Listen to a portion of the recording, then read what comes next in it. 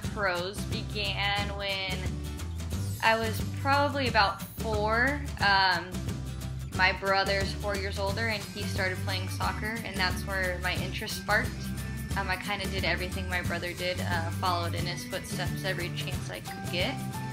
So I started in ASO, which I think a lot of youth kids start at, and my parents realized that I was really taking it more serious every year I was in ASO and decided to look into clubs. So my first club I played for was Celtics, and I played 2 years up, so I was 9 years old, but I played U12, which I think kind of helped in my development as a player, just learning kind of to play faster and think faster as a younger player.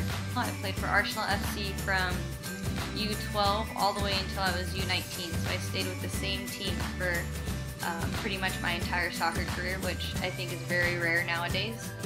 I just remember as a youth player, we were doing things a little bit different than a lot of clubs around our area, in terms of he would make the goalkeepers play out, and if they didn't, he would make sure you sat on the bench until you learned how to play out of the back.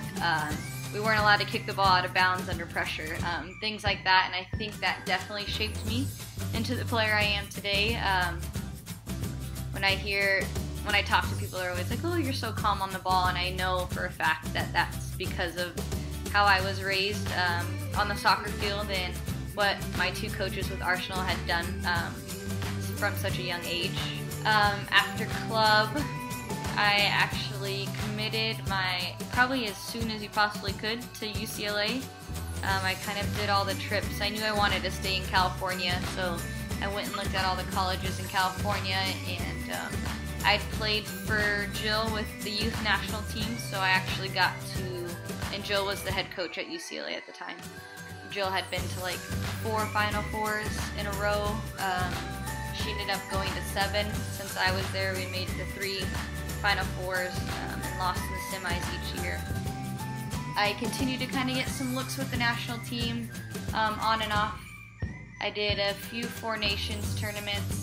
I went to Pan American Games in Brazil, and we won silver. In high school, and maybe a few years before high school, I just knew that soccer was a great opportunity for me and also my family to kind of help pay for school. So I just really took it serious from then on out and knew that like this was what I wanted to do. And once I got to college and had a blast playing, I knew that I wanted to play after college as well. So I ended up entering my name in the draft, and I was drafted to Philly.